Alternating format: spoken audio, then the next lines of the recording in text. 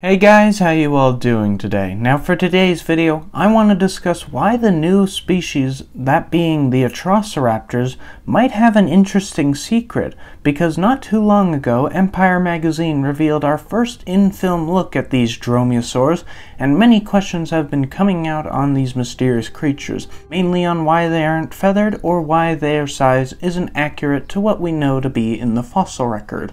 But what if I were to tell you that all these questions have already been answered, and how these new dinosaurs may be connected to one of Dr. Wu's most dangerous creations from Fallen Kingdom? For today's video, guys, I'm going to be discussing why I think these new Atrociraptors may be connected with none other than the mysterious hybrid that is the Indoraptor.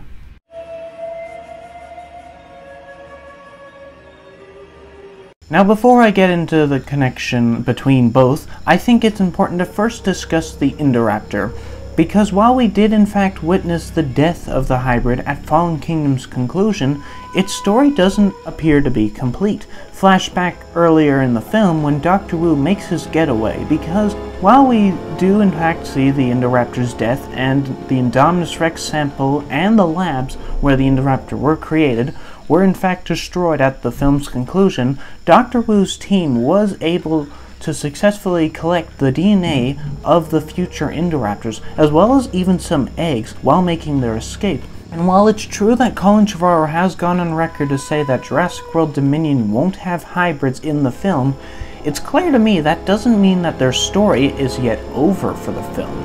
Because looking at this new image of the Atrociraptor chasing Owen through the streets of Malta, it's clear to me that both share a striking resemblance to each other, but they're not just for their structure and shape, but also their behavior is even similar, and nearly identical in their savagery, and it just can't be a complete coincidence. And I think that it may be possible that the Atrociraptor squad may have a mix of their DNA as well as the Indoraptors, and this would explain why they are not accurate to their fossil counterparts. Unlike how things such as the Pyroraptors and Moros intrepidus will be feathered in the film and paleoaccurate, this does not seem to be the case for the Atrociraptors, because given in my own theories on the Atrociraptors being made to be Biosyn's version of the Raptor Squad from Jurassic World, it stands to reason that they would want to have Dr. Wu combine his work of art of the Indoraptor with the dinosaur of Dr. Lewis Dotson's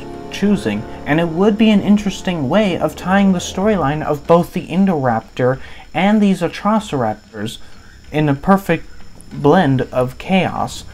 And even on the Empire magazine's website, in an interview for this image of the Atrociraptors, Colin Trevorrow's description of them leaves a suggestion of this theory of mine being actually true, as he describes the Atrociraptors in a very savage and brutal way that shares a similarity to the Indoraptor.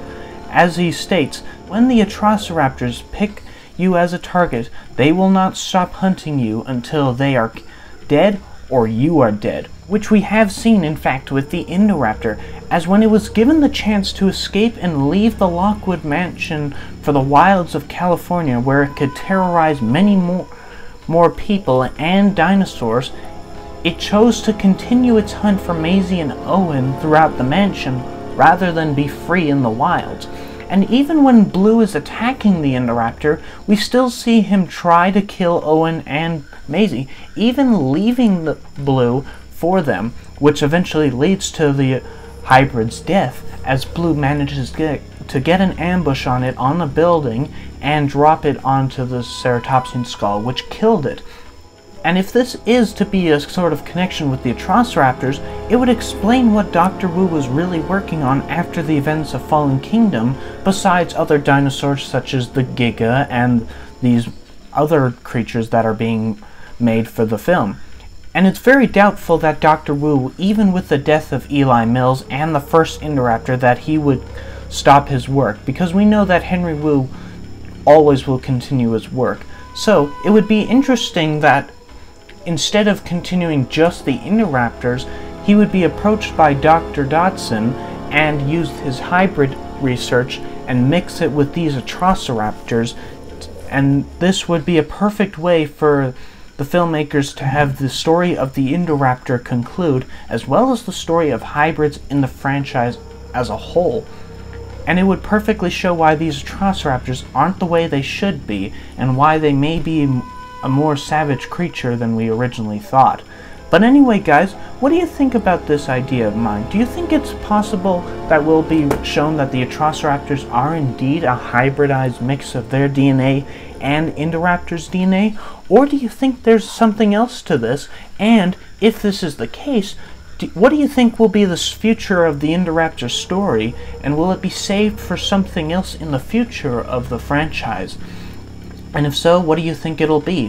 Whatever your own thoughts and opinions happen to be, I'd love to hear them all in the comments below. And if you've enjoyed this video, guys, I would appreciate the like, and if you haven't already, do hit the subscribe button to join the hunt. And I want to apologize also for being gone for these theories for so long. I've had issues with the editing software, but we're finally back at it, and it's great to get back to these theories. I hope to see you again for future ones. But you know the drill, guys. If you've enjoyed the video, I'd appreciate the like, and if you haven't already, hit the subscribe button to join the hunt. Be safe, and until the next Jurassic World Dominion Theory video, I'll see you later. Bye-bye.